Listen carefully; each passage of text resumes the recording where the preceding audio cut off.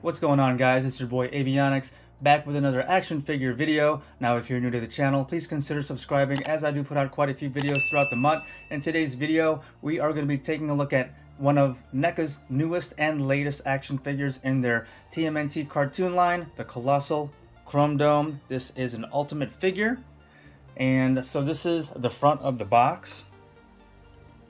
Here is the side of the box, reminiscent of the old VHS TMNT cassettes from back in the day.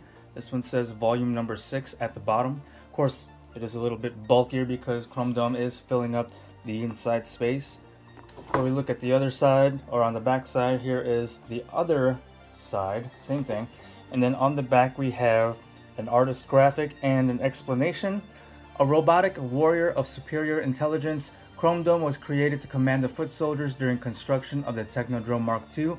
With its impenetrable adamantium skin, Shredder designed the Colossal Chrome Dome to be utterly invincible. Unless the turtles can discover Chrome Dome's vulnerable control panel, they are no match for this mighty mechanical menace. Down here they have some product shots, and on the back here, interestingly enough, we have Casey Jones and Zack the Fifth Turtle.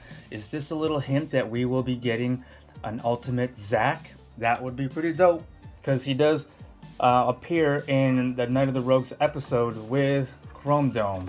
On the bottom we do have the cast of creating Chrome Dome here, including barcode for anyone that is wanting it. Go ahead and take that down. Also, it says here accessories include laser blaster, computer, swords, interchangeable hands, belt, and sheath. Just like some of the other ultimate figures in this line, the front cover does open up to reveal the figure itself alongside the interior cover of a product shot of Chrome Dome. As you can see, Chrome Dome is very large and taking up all the space inside here. So let's go ahead and take Chrome Dome out. So upon opening the packaging, there is a little background scene slash maybe semi-dio of being inside the Technodrome, which is pretty cool. So you can probably use this as a little display diorama for Chrome Dome to be standing right there. And then we have the actual plastic shell with everything there. So let's go ahead and take him out of all of this. Alright, so we have Chrome Dome and all of the included accessories taken out of the box. So we are going to take a look at all the accessories first. So these are the hands he comes with out of the box. As you can see, it is of a mean menace sculpt to it, like he's about to wreak some havoc. So that's one set of hands. And then he has a pair of closed fists, a right and a left. And all these hands, they hinge side to side, as you can see right there. And then a second set of hands is gripping hands of his swords. So here's the right. These are all painted black. Actually, his sword hand fist sculpts, they hinge up and down for better articulation. As you can see there, it is an up and down hinging motion on both the sword gripping hands. And then another set of hands is a right and a left sculpt of the same, pretty much just mirror image of these, like salute hands, kind of. That's the best way I can explain it. So there's a right and left of that. And then he has a single hand where it's a trigger finger for his laser blaster. So he has a total of 1, 2, 3, 4, 5, 6, 7, 8, 9 hands. And then here are his samurai swords. Now these are of a, they're not like regular samurai swords like Leonardo has. They're more techy and like more of a robotic form to it. So as you can see, it's got a white blade with the edge of it painted gray, and we have a red painted dot over there, some black with some ridges here. So very nice sculpt on these swords. Got a black and blue handle with another red tech dot right there. So the other sword is a little bit shorter, but it's pretty much the same thing. So there we go. And then he has his blaster, which is a different sculpt than the blasters that you would find your foot soldiers with, or with Bebop and Rocksteady. So here's that. Nice paint, nice sculpt. Be careful putting this in Chrome Dome's hand, as this part is very thin and looks like it may or may not break off easily. Just be careful. You know, hot water and a hair dryer is your best friend when handling NECA figures, as you all may know. So here's the back. So this is a nicely sculpted laser blaster, really cool. And then we have the computer. Now this is kind of odd. So Chrome Dome appears in 2 episodes. I forgot what the name of the first appearance was, but he also appeared in Night of the Rogues. And in Night of the Rogues, Zack the 5th Turtle, he uses this computer to be able to disable Chrome Dome for the turtles to be able to defeat.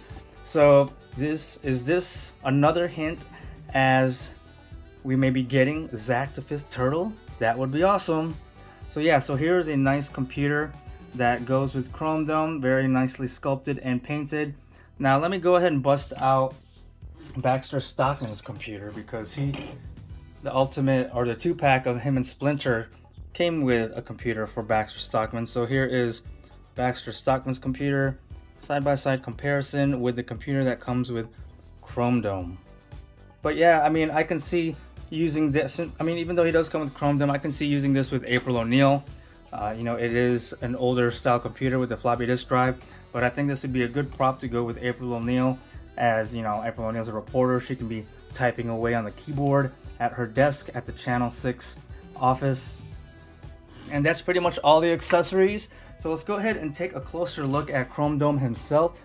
So NECA, they really nailed the sculpt and the size. Well, I wouldn't say the size, but the appearance and the sculpt of Chrome Dome. They marked it down to a T. I mean, just take a look at how big he is. We're gonna take out a few of the other figures in the line to show just how big he is. But like in the cartoon, at times he looks a lot more bigger than everyone else. But overall, NECA really nailed the look, the colors, the paint, the sculpt of Chrome Dome. So there is his head and face sculpt, kind of reminiscent of Shredder's helmet. You know, he's got that dome, that's why they call him Chrome Dome, and he's a huge robot built by Shredder, and he does look a lot like Shredder, even with the mask here. Nice paint all around, and red and the blue. Now he does have a different appearance as far as the cell shading compared to the other figures in this line, but it pretty much stays true to the cartoon and looks like the cartoon. So then we have, going down, we have mainly a robotic armor chest and crotch area, and then his heavily black suited sleeves and pant legs, and then we have some elbow armor here, and then we have the knee armor right here in the front, and then these wings of some sort. He does have this soft, more rubbery type of belt that will sheath the swords right in here, and then he does have a peg right here to be able to peg his gun in place. And where is that hole? It's right here. So it'll go in just like this. There you go. Also, in that first appearance of him in the cartoon, April says that he does have a weak spot, and it's this computer chip back here. As to when they disable him the very first time, this is actually painted blue just like the belt, when in the cartoon it's white. Not a big deal, but just something I am noticing. But yeah, that is supposed to be his weak spot as far as when the Ninja Turtles defeated him the first time, the first appearance of his episode.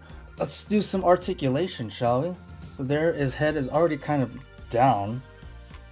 Head up before it hits the wings. We have rotation all the way around. Nice and smooth articulation at the neck and head. And we do have some tilt. Alright, shoulders. They go up that much before this piece hits the shoulder. or this part. And then we do have 360 before it hits the wings. And wow, being such a big figure, the articulation so far is pretty smooth, and it's not tight and it's not loose, but it's just so nice. So we have bicep swivel here. So here it's a little bit tighter. Oh, it's already doing the splits, but he does have bicep swivel. Okay, that one was, I just had to break it loose. And then he does have double jointed elbows right there. He does have wrist rotation, and like I said, all these hands, they hinge in and out or sideways, like so. Yeah, but the articulation is so nice for such a big figure like this. Feels really good. All right, so he does have a torso cut right there, so he can ab crunch a little bit, back crunch, pretty decent, and he does have a little bit of extra twisting motion there at that cut. And then he does have a cut at the waistline, so 360 rotation all the way around at the waist. And then his legs, it goes forward but at an angle like so. And then it does have a little bit of thigh rotation at that ball hip joint. Then we have double jointed knees. Pretty good. Look at that, pretty good, like that. And then we do have it's a boot cut, but it's not actually an articulating boot cut. And then we have feet articulation right here. That's as far up as it will go, as far down as it will go. And it has the ability to swivel like so. And then he actually does have a toe articulation. It's a little tight right now, so with a little bit of hot water should be able to knock that right to be able to use that articulation. But as you can see, there is the pin there. I'm going to go ahead and heat him up just a little bit to show that off. All right, so after about 10-15 seconds of running his toes under hot water in the faucet, we do have articulating toes right there. So his swords go in nice and easy, just like that.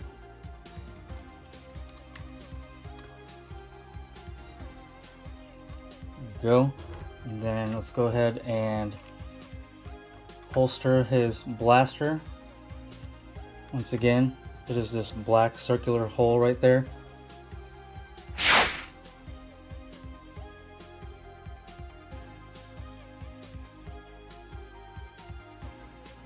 So Chrome Dome stands to about, so now let's go ahead and break out some other NECA TMNT cartoon figures for some scale comparison.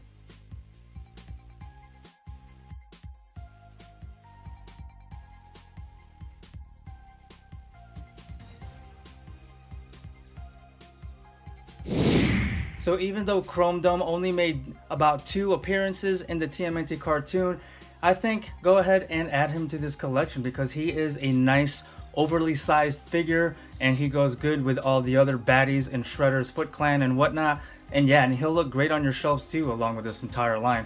But yeah, Chrome Dome is a great looking action figure at his size, and he articulates very well for his size, and it looks great with all of his weapons in hand. And he comes with what, a total of 9 total hands. So yeah, very great figure for that price point of $39.99. If you guys enjoyed watching this video, I'd appreciate it if you hit that like button. Leave all your comments and thoughts about Chrome Dome down below, and please don't forget to hit that subscribe button and ring that notifications bell to be notified of future videos like this. Thanks for watching, guys.